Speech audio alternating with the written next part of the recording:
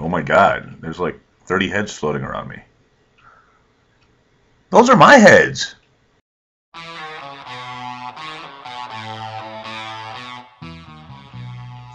Hello and a warm welcome to the weekend. Grcers here, and I've got a big smile on my face. It's that time again. It's time for my weight loss vlog, and I wasn't sure if I was going to wait to do this tomorrow, but I couldn't. You know, I'm home. I haven't been on my scale all week, so I got on the scale today, and great news. And guess what? I'm not going to tell you what it is. I'm going to show you. As a matter of fact, I figured I'd show that right off the bat instead of going into my week. For those of you who wanted to see, or for those of you who are keeping score in Jess's challenge, or if Jess you're watching yourself, I don't want you to have to sit through my 13 minutes of rambling like I did last night to find out how I'm doing. So here it is. All right, those were my cats. I don't like them watching me when I weigh myself in, so sorry about that. Anyway, we went a little more high tech. So not with a scale, it's the same scale, but I actually have a digital camera with video capability, so I'm not dragging a laptop with a really bad webcam on it. And as you can see, I dressed up. My socks match the rugs for you. Scale on the 23rd. All right, so let us get on here. Let us see what Mr. Scale has to say. Are you kidding me? Wow. That is like 8.2 pounds. Whoa. Yeah, awesome. And for those of you wondering, I get to introduce my cats. They starred in that little video there. That was Tarquin and Biggles. The tan one, Tarquin. The tan and white one, Biggles. And I stole those names from Monty Python, if you're wondering what. I'm a huge Monty Python fan. I keep getting questions about this. This is the Monty Python collection. I've had, well, actually, I think one person was able to actually guess that's what it was, and other people have asked. But yeah.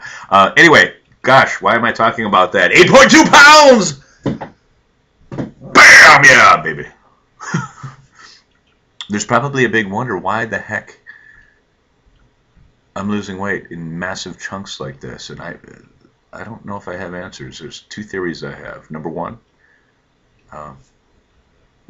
just so you know that's the number one. This week I had much less carbs than I had last week, actually. I almost went no carb because I was in Atlanta and I couldn't get to a grocery store. I only had restaurants. And in the morning I had an omelet lady hook me up with an omelet, and then in the afternoon I had pretty much meat with no bun and nothing else, and so I don't know if that's what it was. A more likely story is I've actually added a couple things to supplement my diet, and I don't know, I haven't talked about this until now.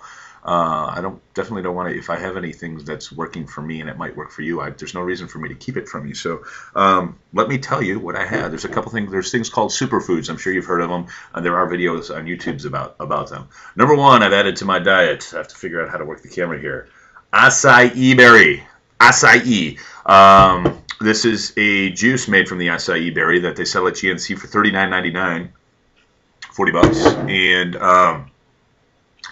it is expensive, and if you're a low-carb person, there's 3 grams of carb per serving, which is an ounce, which is a little bit. And this tastes blandly hideous with a side of crap. Yeah, not good. But it is heavy in antioxidants. It does naturally cleanse your body, and it is a natural source of energy, much better than that caffeine stuff that we're always having. Also, thing that I got at the grocery store, they have it frozen. Usually you can get it in health food stores, and they'll make you a shot of it, but it's called wheatgrass, and wheatgrass is just ridiculously filled with nutrients, and I have a shot of that in the morning, and it was like 10 servings for $15.99. So both these things are not inexpensive. You do pay some money for them, but that's the only difference between what I've done now and what I've done low carb before, and I've never lost weight this fast. So I'm going to have to attribute it to that. So at least I think. I knew when I got home that when I weighed myself today, it was going to be phenomenal, because when I was in the Atlanta airport, I was wearing these pants that I'm wearing now, and I bought 3 pair of pants only 3 weeks ago, and I spent a lot of money on them. But I had to remove my belt, or else obviously I would go off in the alarm, and my pants were hanging off my booty. I looked like I had the plumber thing going on, and I was embarrassed to get these pants because they're bigger than I had ever gotten before. So the downside is pretty soon, I think I can still get away with these in a belt, but probably in a couple months I'm going to have to buy new pants again. Oh, darn. What can you do? In my 13-minute ramblings last week, I'm going to try to keep this short because I only have 10 minutes and I've already wasted it with the other parts of this video. I didn't mention a couple other tips, and I'm not singling anybody out. I've seen many videos of people even catching themselves saying this is wrong to do. Don't weigh yourself every day.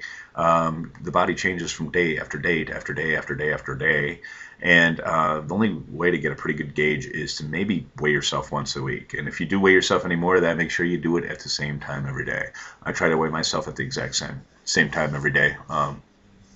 Just to keep things consistent, to really know that you're progressing. So yeah, because if you wait, you could have a perfect day, like, just made all the right choices, exercised, I went to the gym for 2 hours, jump on the scale, and you're like over a pound heavier than you were yesterday. And it's just the changes in your body, especially the females. And I know I'm not a female, but I lived in a household growing up with a number of them, and believe me, I know. There's no better way to get discouraged, because you'll end up binging, or you'll end up just giving up altogether. Weigh yourself once a week. Best thing to do. My goal is every time I weigh myself in the week, there will always be a loss until I get my goal. I don't know if I'm going to be able to accomplish that goal, but there you have it. I'm trying to keep this short and sweet. One last thing I want to do. She gave me props, Pandas TT, so I got to give her some props back. Mentioned me in her video and put a link. Maybe I'll have to do the same thing. But she is also new to the YouTube community and the weight loss thing. I don't know how long she's been on watching, but she only started doing videos a week ago, and she's kind of a newbie like me. I'm acting like I own the place, don't I? But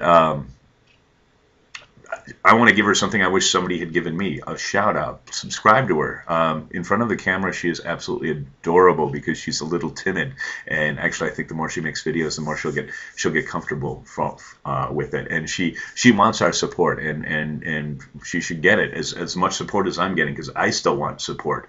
I don't have a whole lot of subscribers, but the ones I have always leave the best comments in the world, including her, and make me feel wonderful. So please go ahead and do that. I may spotlight somebody every week. Somebody sketches. Everybody out here is awesome, but I might just throw a shout out, especially to somebody who hasn't been around very long, and I'd like to get them some traction. So hopefully you'll do the same. So I never know what to do at the end of these. 8.22 pounds. So we will say adieu, and I will finish with a bow. I will see you next week. I'm off to Fresno, California.